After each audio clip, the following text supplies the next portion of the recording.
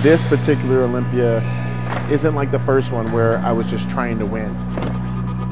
Or like last year where I was trying to just defend and dealing with all the pressure and all the expectations.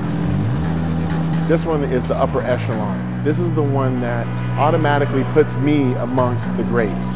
I just think it's a start of a dynasty. I do feel like I have a huge bullseye on the back. Being a marked man, they don't want to see you succeed sometimes.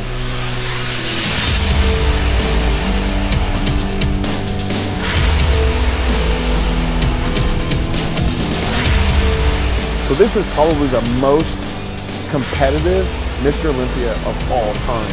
I'm going against everyone at their top peak condition in their career.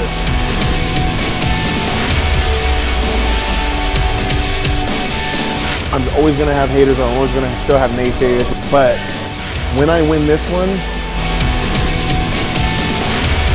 I'm going to be able to know that with all that crap said, the gift, Phil Heath. There is no number 14. It's still Phil Heath, 3-time champ.